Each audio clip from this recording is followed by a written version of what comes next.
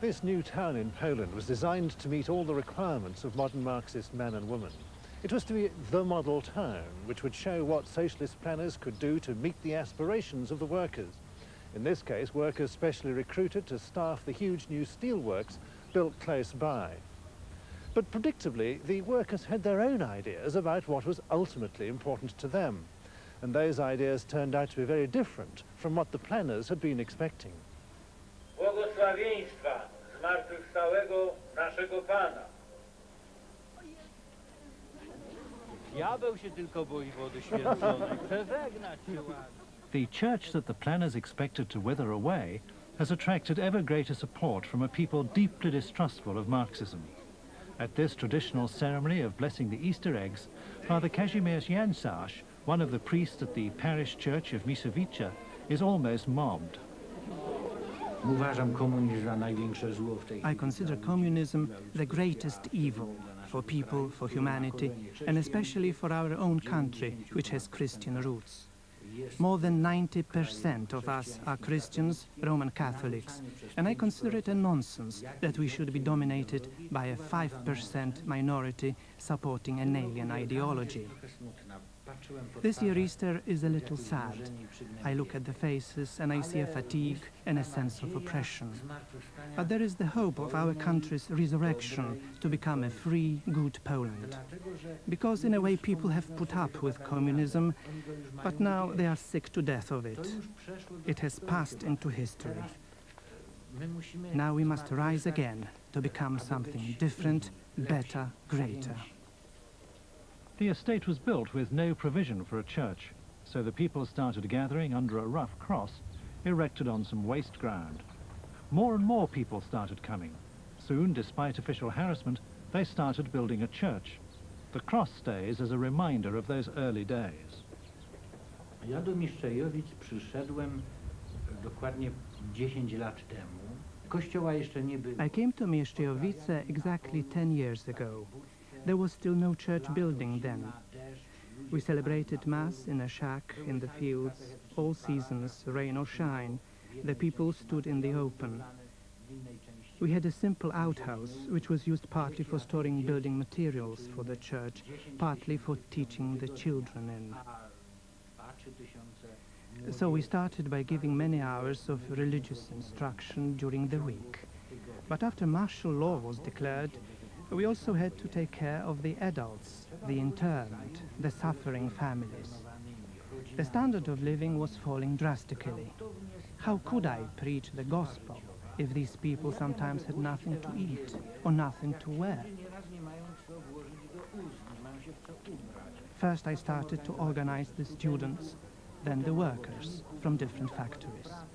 We worked on the principle of preaching the gospel through mutual help. Among the regular attenders of Father Jansasz's church is the Fugil family.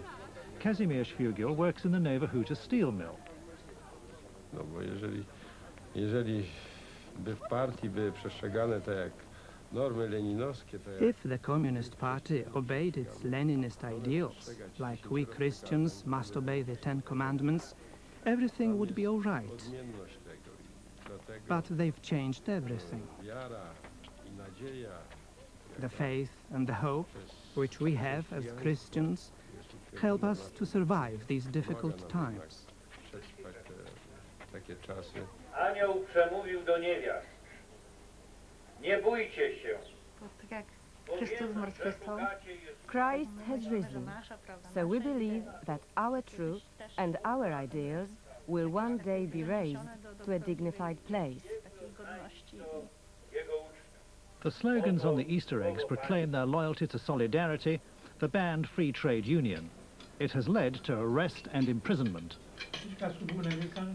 Have you ever spent Easter in internment?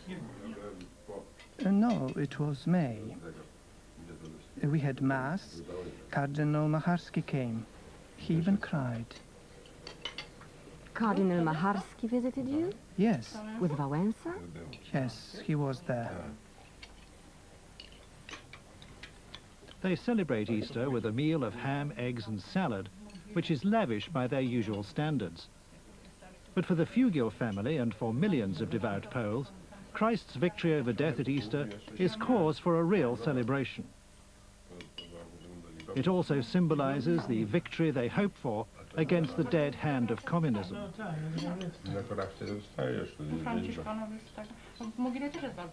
For them, active membership of the church and support for solidarity belong very firmly together. The giant Nowa Huta steelworks where Kazimierz works have become, like the Gdansk shipyards, a seedbed of resistance to the government. Last May, the works were brought to a standstill by a strike for higher wages to cope with almost 60% inflation. Kazimierz was a member of the strike committee and was arrested after riot police forced the workers to reopen the plant. Since martial law in 1981, life for him has been very tough. Tak samo i na zakładzie. Jeżeli bym był In the factory, if I joined the new trade unions or the Communist Party, I'm sure that after all these years of work, I would have been promoted by now and be earning much more. I would not have to work a 3-shift routine, and life would be a lot easier.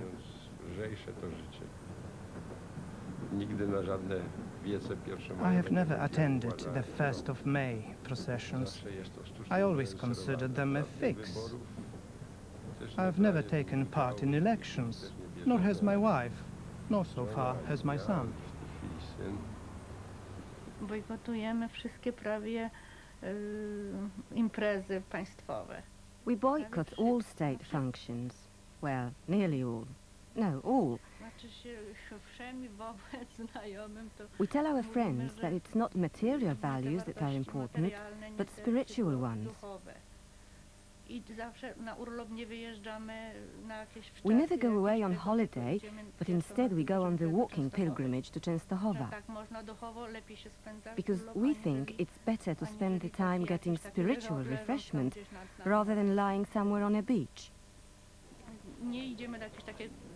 We don't queue for things like paper. We try to avoid queues. Even basic things like toilet rolls are always scarce. So queuing has become a major preoccupation for everyone except party and military bosses who have priority access to the shops. Constant shortages have made the ordinary people bitterly critical of the government.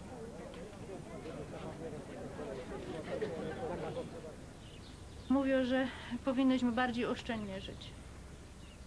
Often they tell us to budget carefully. Well, I'd like to. I'd eagerly include in the menu some liver or a sausage like the ones our parents make in the country. But we can't get hold of them in the shops. Even though they'd be much cheaper, I just can't buy them. I've got to buy what there is.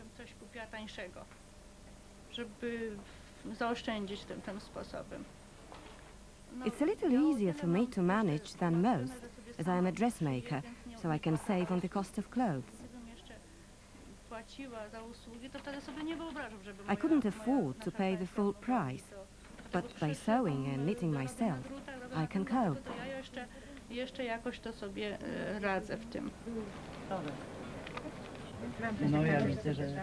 Medical supplies are especially hard to find. Like other churches in the city, the Fugiel's parish receives supplies from friends and charities overseas and distributes them free to those in need. The church has become a parallel welfare service which plugs the gaps in the state system.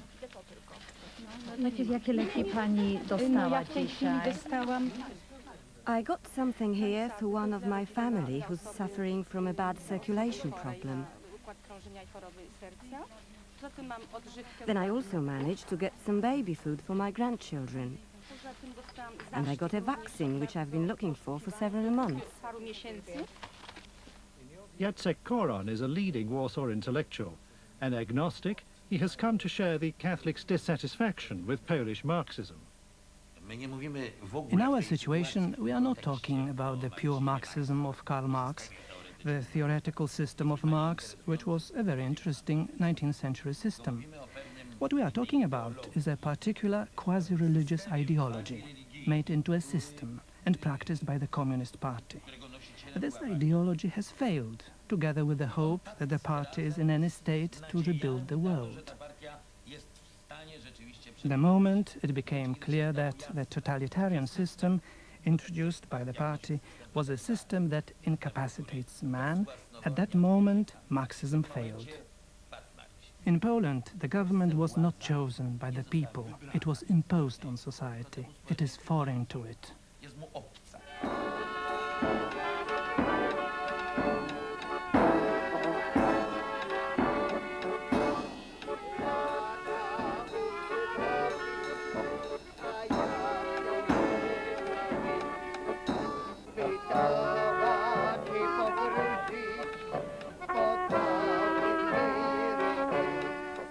Poles like to remember the good old days in music and song. I found myself sharing that sense of nostalgia in the streets of Old Krakow, one of the finest city centres in Europe. The splashes of colour in the springtime flowers made it seem all the more appealing. I could see why it has become one of Poland's most popular tourist attractions. In striking contrast to the studied drabness of the new housing estates, the beautifully restored buildings speak of the Poles' pride in their own history as a nation. But Poland's is a deeply tragic history, written in the intensity of her people's suffering. In this peaceful Warsaw cemetery are commemorated the millions of Poles who in this century alone gave their lives for their country's survival. The memorial to the Poles who defeated the Bolsheviks in 1920. The terrible expanse of nameless graves from the Second World War. The poignant silver birch crosses marking the graves of the young people who died in the Warsaw Uprising against the Nazis.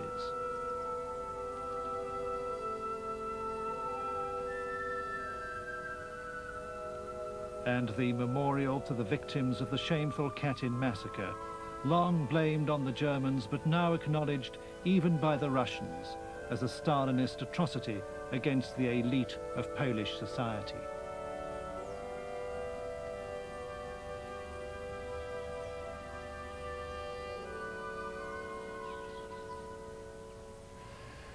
This figure of Christ, desolate, sorrowful, almost broken, is very Polish. And here at this church in Warsaw, he focuses the grief of Poland on the disasters of the Second World War, when nearly a fifth of the population lost their lives. And as it happens, this very church was served by Poland's most recent martyr, brutally murdered, but still alive as a symbol of what it can cost to live out the ideals of the gospel in a communist state. Father Jerzy Popiełuszka died a cruel death at the hands of the secret police because of his identification with Solidarity. A gentle, unassuming man, he had become too troublesome a priest. So in a carefully planned operation, he was kidnapped, beaten, bundled into the boot of a car, and finally drowned in a reservoir. Now he's an object of veneration. People come from all over Poland, not simply to pay their respects, but to seek the courage and inspiration to continue his struggle. People like this group of young seminarians. The pilgrims bring flowers to decorate his tomb and leave strongly worded banners around the church railings, spelling out their commitment to fight on for a free Poland. The words "We are alert," painted at the entrance to Father Popiełuszka's church, offer a defiant challenge to the Polish authorities.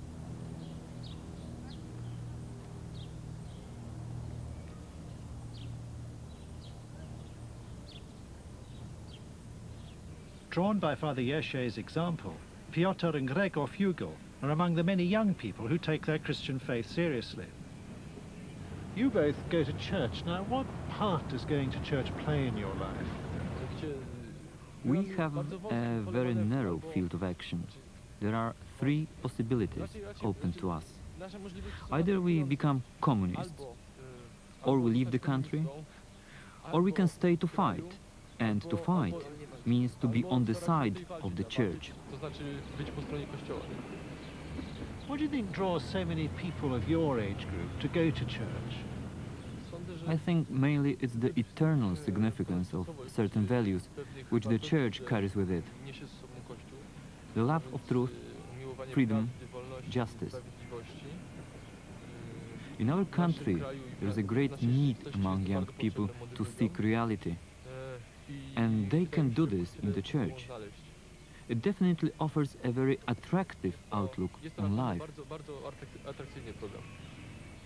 Oczywiście polska teologia wyzwolenia to jest niedobra nazwa, bo Polacy nigdy w ten sposób swojej myśli... One of the events at their church that attracts the few girls is the evening classes where uncensored lectures are given in history, theology, politics and current affairs.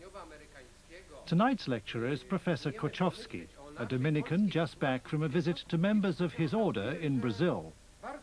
He's able to compare the struggles of the poor in Brazil with the plight of the people in Poland. His audience find that fascinating and highly relevant to their own situation. It's something they will hear about in no other way.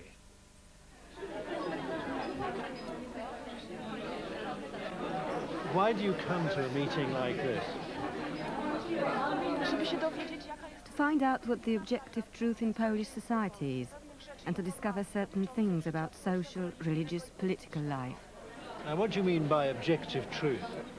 Objective truth is the truth I can't find from any other source. I can't find it in the mass media, the television, the radio or the press in Poland. Why do you think this kind of a meeting is important? It's important because the people who meet in church circles like this want to be themselves. That is, they can be individuals.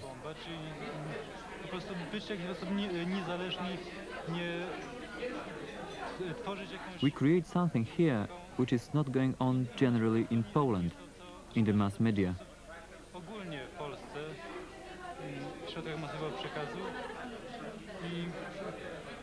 And it builds a world of values which, in my opinion, enrich human life.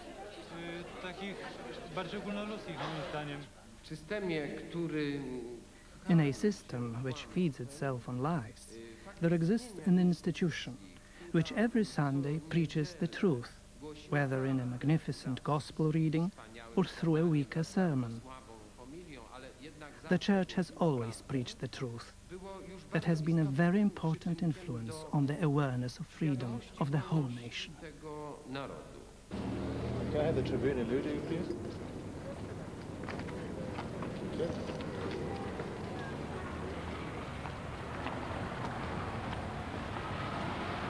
The Polish Communist Party finds the truth about its failures and widespread unpopularity embarrassing and potentially dangerous, and so it controls the news.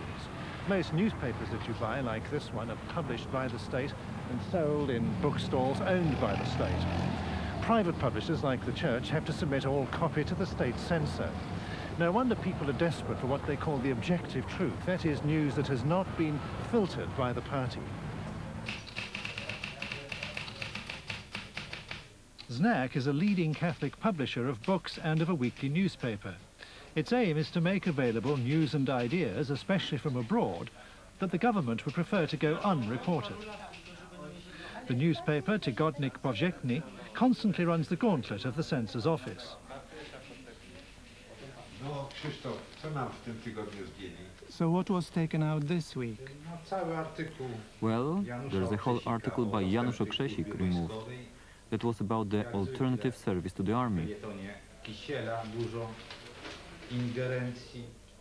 As usual, a lot's gone from Kisiel's column. And they've also taken an article by Adam Michnik, an assessment of Joseph Stalin. We'll fight for that article and might even take the case to court. Some small news items have gone, like the piece about the Slovak Catholics demonstration in Bratislava. That's been removed. We try to stand for what I could call Catholicism, which would be an open Catholicism, open to all other attitudes and ideas, and try to get into a dialogue with them. and accept every good wherever it is created for the sake of doing something good indeed. Doesn't that bring you into conflict with the state, particularly in forms of censorship? Of course, we would publish more interesting books and better books if there wasn't censorship, which begins at the level of the Ministry of Culture, which sometimes crosses out a book from our plan, and you never can be sure why and what happened. You can guess. On the other hand, and we got to a certain point used to it, so we try now to, which is a danger, psychologically speaking even, but we try now to adapt our policy so as to not to have too much trouble and to go on publishing books which can, after all, be published, or which have a chance to be published. Since its publications are produced on state-owned printing presses, ZNAC has to do the censor's bidding. Those who want to preserve their independence have to go underground. In the basement of a private house in Warsaw, a more humble printing operation is carried on in secret. These printers risk up to 10 years imprisonment if they're discovered, so they move on every few weeks to reduce the risk of detection. The equipment isn't very grand, but it is portable. The material printed here spreads news of various groups throughout the country that have been formed to resist the state. One of their publications is Deserter, the magazine of Veep, the Movement for Freedom and Peace, a band organization run from a family flat in Warsaw.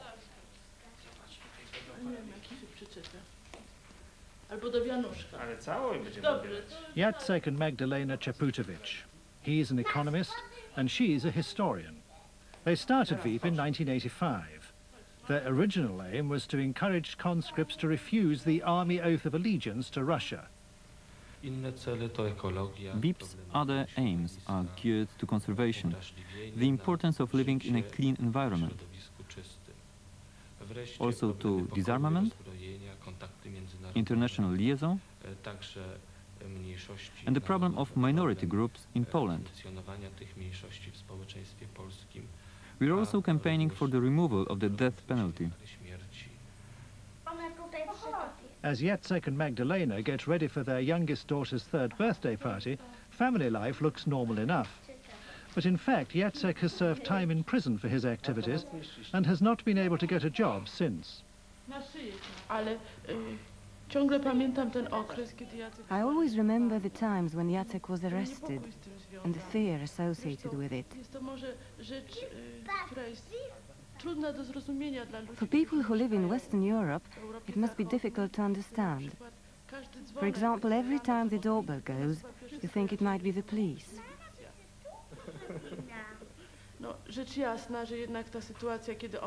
Of course, when he was in prison, and you have to remember that he was threatened with 10 years imprisonment, it was very difficult for me. Psychologically, I was in a bad way.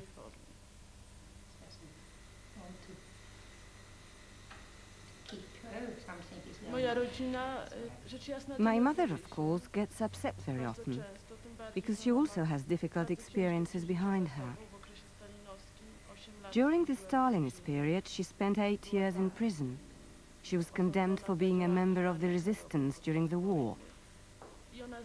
She knows prison and the system, so it's understandable that she's anxious.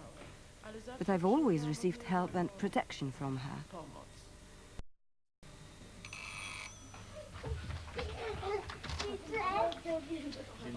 O, no, prosimy.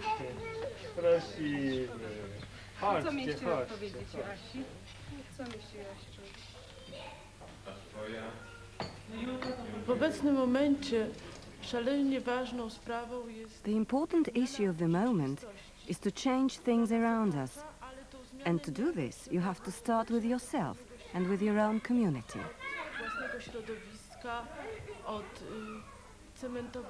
We have to rebuild the social links which have been broken, and in this, there's an important role for women. Rola kobiety, która A woman can make a special contribution through the family, because a big problem in this country has been the breakup of family life and the breakup of community life.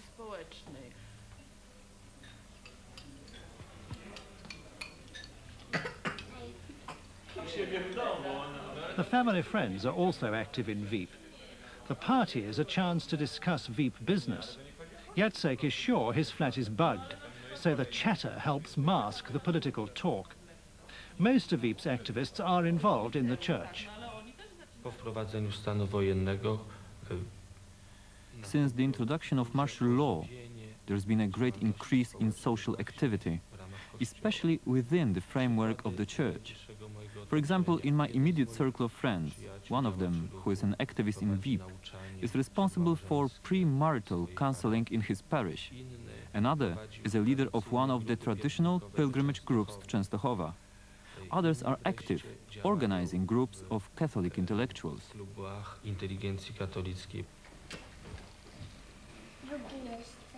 Jeszcze drugie. I trzecie.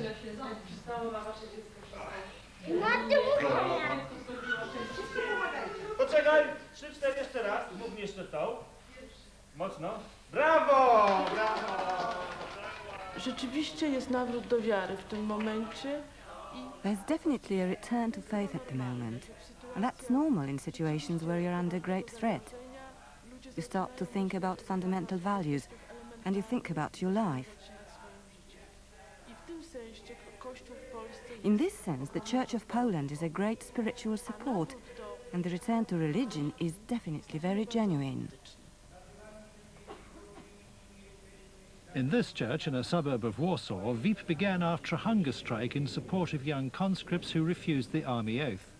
Father Kantorski, the parish priest, has always encouraged his congregation to relate their faith to national affairs.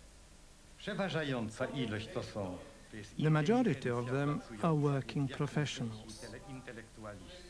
For instance, doctors, academics, journalists, lawyers and private businessmen.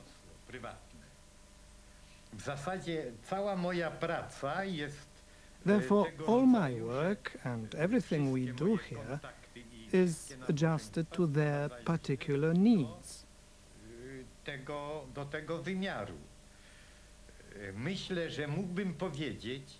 I think I could say that my personal task is officially to preach the truth. But he also seeks to engage non-Catholic intellectuals in open discussion of leading contemporary issues. Churchgoers, agnostics and atheists are all glad to take advantage of the opportunities he provides, which are hard to find elsewhere. Among the regular participants are Alina Kalinowska, a lecturer in biology at Warsaw University. Richard Bugaj, an economist at the Polish Academy of Science, and Jacek Maziarski, a journalist and TV commentator who lost his job when martial law was imposed in 1981.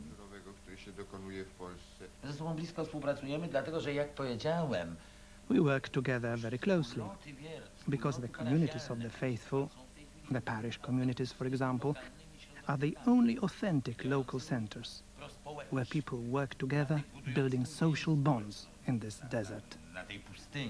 Why have so many intellectuals made some kind of rapprochement with the church?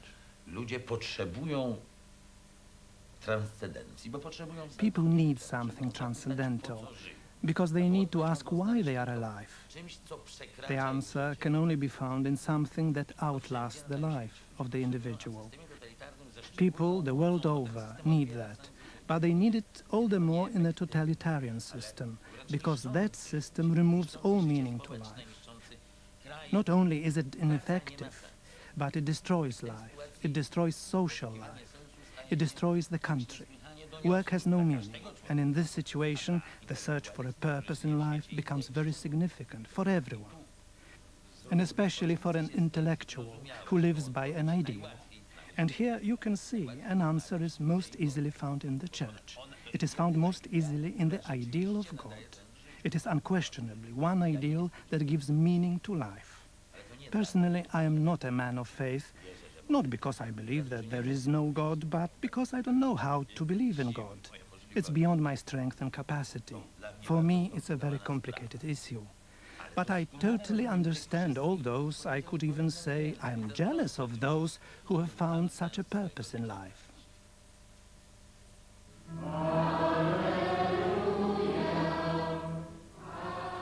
By encouraging free political debate among well-informed and critical friends, Father Kantorsky strays beyond what some see as the proper boundaries of the Church. It has sometimes strained his relations with officialdom of both Church and State. Kościół w Polsce zawsze był z narodem. The Church in Poland has always supported the people, although the hierarchy doesn't always show it. Powiedział ktoś z hierarchów. For example, one member of the church hierarchy declared that throwing stones was not a means of dialogue. To było oskarżenie ludu. He was criticizing the people, but at the same time he wasn't criticizing the government when it used truncheons and cannons. And yet their use of force was also not means of dialogue. There have been incidents like this. I am only giving one example. But it leads to a certain dissatisfaction and bad feeling against some of the hierarchy when they seem to be taking sides with the government. One cause of conflict has been Father Kantorsky's support of a priest silenced by Cardinal Klemp, head of the Polish Church. The priest, Father Malkowski, is allowed to preach at Kantorsky's church. A fierce critic of the regime, he's kept under police surveillance. My life was seriously threatened in 1984. I don't know how close I came to death, but I know there were plans to kill me and Father Jerzy Popiełuszko, as well as other priests. I knew I was being watched, and there were repeated break-ins at my home, which were clearly organized by the secret police. I was also interrogated by the police and had several official searches. Can you tell us why you were silenced by Cardinal Klemp? Cardinal Klemp explained it in the letter he sent me. He said, first, that it was for my own good, and second, that it was because I preached hatred, which goes against the teaching of the gospel. When I tried to reply to this, the cardinal avoided further discussion.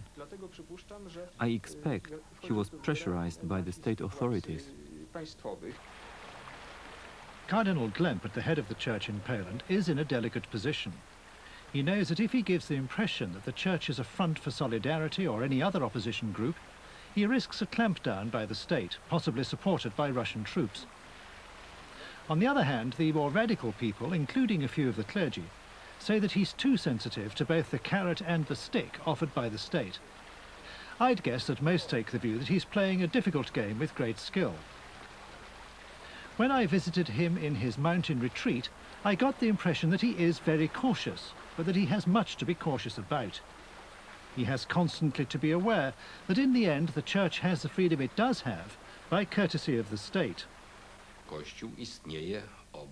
The Church exists at its side. That is not just theory but practice, and the boundaries of this coexistence were laid down by Cardinal Wyszyński, my predecessor. If the state interferes in the internal activities of the Church, then that cannot be allowed. However, we also understand that the Church cannot get involved too much in politics. It must stand in defense of the moral laws. Is it always easy to draw a distinction between what is moral and ethical on the one hand and what is political on the other? Aren't the two, in fact, often very closely intertwined? Yes, there is a connection. Politics ought also to be moral. But to achieve this, society has to be penetrated with Catholic Christian ethics.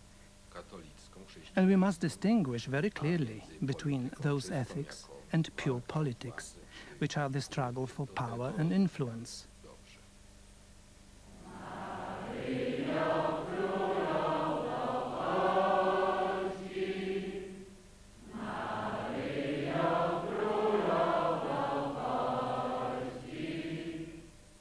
At the regular masses for the motherland, where Poles pray for national deliverance, it's hard to make such a distinction. I asked the cardinal if he thought these masses were too provocative. Uważam, że to jest potrzeba. I consider it a necessity, as many Polish people see attending these services as their duty towards the motherland. Naturally, we take care that they don't become political meetings. Nevertheless, these masses for the motherland, when understood in the light of faith, perform an important role. At party headquarters in Warsaw, the government argues that church and state can rub along together because they have to. Alexander Merker heads the Department of Religious Affairs.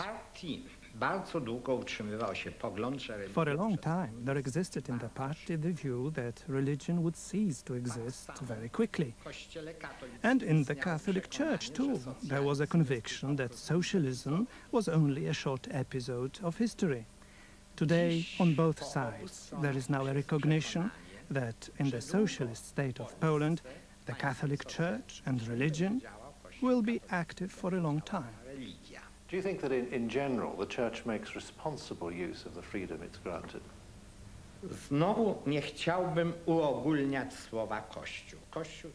I would not like to generalize about the Church. The Church is living people, and there are responsible members and irresponsible ones. The irresponsible group is the minority.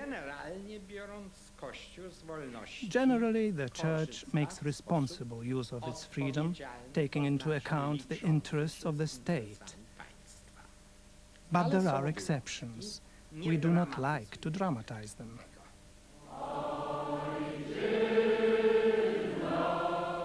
Yet the Poles flock in thousands to the patriotic masses. They have a special quality which binds together traditional Catholic piety and the assertion of Polish identity. The words they sing with hands held high in victory salute are both lament and inspiration.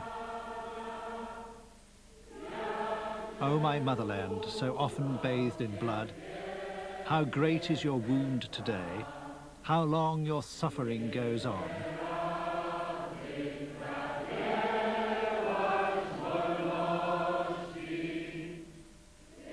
So often you have longed for freedom.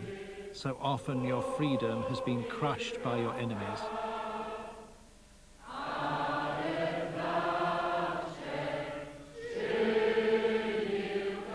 But in the past it was crushed by foreigners.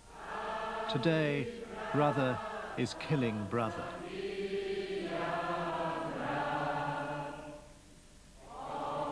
I must ask you this, because it has been put to us by a number of priests that we have met, that they have been threatened with personal violence. How do you react to allegations like that? I absolutely deny that. It's total rubbish. The example of Father Popiełuszko was an isolated incident. In every society, there are people who want to be cheap heroes, pretending, for instance, that someone has threatened their life. Are you then saying that Alexander Merker is lying? Yes, he's lying. On kłamie.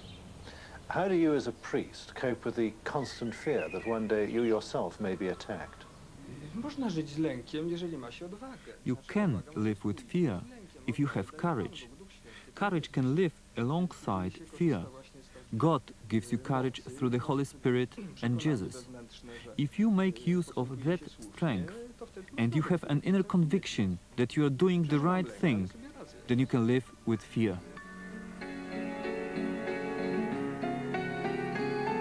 Kto widział, jak wygląda bagażnik od środka? Kto już próbował pływać przy związanych rękach? Kto pewien jest, że jego nigdy to nie spotka, że tylko przyszli święci konają na mękach 5 lat, długo czy krótko, dużo to trzymało. In the church at Nowa Huta, the altar has been curtained off A folk concert is in progress and a young man, the winner of last year's Student Music Festival, sings about the death of Father Popiełuszko. He holds his packed audience spellbound.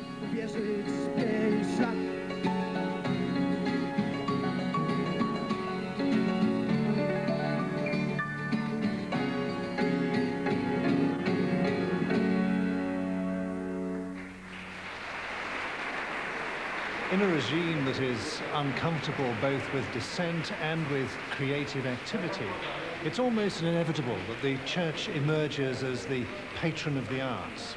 It's not a very comfortable relationship. The clergy complain that the artists are too demanding, and the artists complain that the clergy are ignorant of modern art. But you can't help being struck by the fact that on these bleak and dreary housing estates, it's to the church you have to go if you want to see decent modern painting, decent modern sculpture, decent modern architecture, or even hear good folk music. Nielegalne kwiaty, nielegalny krzyż, co dnia wyrastają z betonowych. The young musicians performing here tonight have come from all over the country. They relish the chance to sing band songs full of irony and biting comment on the state of Poland. Przeciw czasom złym. Niepodległe kwiaty, zmartwychwstały krzyż, przed tym krzyżem cały pakt warszawski drży. Szydzi z generałów, nie lęka się wojska, zakazany naród, nielegalna Polska.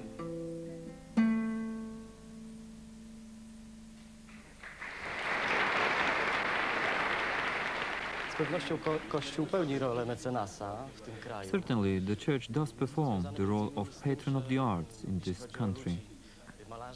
It's connected with the fact that people like artists and sculptors can decorate churches in a modern way, since so many new church buildings are being constructed. And artists who can't express themselves in the normal way can do so in church when they can't work elsewhere. Tableaus depicting the tomb and resurrection of Christ are an Easter tradition here in Poland. Magdalena Goralska puts the finishing touches to her work here at Father Jerzy Popiełuszko's church in Warsaw. We compare the suffering, the way of the cross of Father Jerzy to that of Christ. That is why I united both those events with a white and red flag, the throwing of Father Jerzy into the water and the death of Christ. Christ is covered with a white sheet on which is written, "We will rise again," which we strongly believe. We understand it in terms that we will win.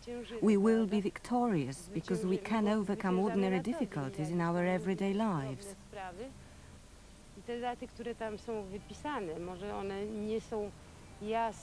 The dates which are written here maybe aren't too clear to people from outside Poland, but to us they are all very painful dates, usually marking the death of different people. 1981, the miners and martial law. 1939, the beginning of the war. 1944, the Warsaw Uprising. 1984, the death of Father Popiełuszko. I'm expressing here my own convictions and the convictions of most Polish people. I also hope to raise people's spirits. They are always very happy when they see even a small white and red flag in the decoration of a church. What are your hopes for the coming years in Poland? Ja myślę, że wielkie nadzieje. Ja bym bardzo chciał, aby system... I have great hopes. I would really want the totalitarian system to be defeated, step by step, by a process of reforms. That is very difficult, but it's possible. And it's made more possible by the fact that the church in Poland at the moment is becoming a church for the people, a social church. It's reaching out beyond the walls of the churches. It's coming out of the sacristy. It's one element of that hope. Myślę, że tak jak złoto oczyszcza się w tyglu. I think that just like gold is purified in the melting pot, so these 8 years since martial law have purified the ranks in underground solidarity, which grew up from it. Niejednych naleciałości. Pamiętajmy o tym, że ten system... Only hard people remained, those capable of action and sacrifice. If we are going to build the motherland, it has to be on certain real principles, not fictional ones, and on worthy people. I'm constantly surprised by people's refusal to despair here. Surprised because whatever way you look at it, the objective grounds for hope are slim indeed. Swimming against the tide of reason as they may be, people cling on to the hope that things can be different. Now why? Because it seems to me they take at face value the central Christian idea of death and resurrection. They experience their present history as a kind of death, and they long for new life, either as an independent nation or under a less oppressive communist regime. Either way, this refusal to despair constitutes a major threat to the Communist Party and a remarkable achievement by the Polish Church.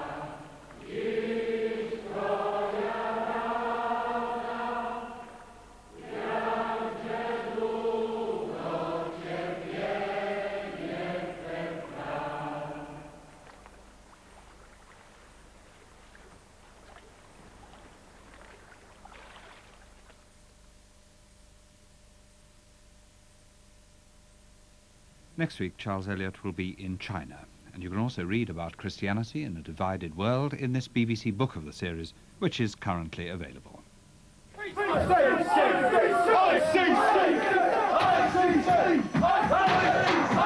Look, I'm recruiting for a national firm. Do you want in or what? Say, Daddy. Daddy. I do not want you to carry a blade in this house, right? This is a normal house with normal people. One more little trip down the Bailey, and the next time you'll be seeing that kid of yours, you'll be a grandfather. The ugly and disturbing face of violence in The Firm. Screen 2, tonight at 10:10. In an hour's time, at 9:35, Christabel Bielenberg, the subject of our recent drama series here on 2, talks about her experiences as an Englishwoman living in Nazi Germany between the years 1932 and 1945. Now, the second of our 3 programmes about the composer Hector Berlioz, A Romantic Imagination.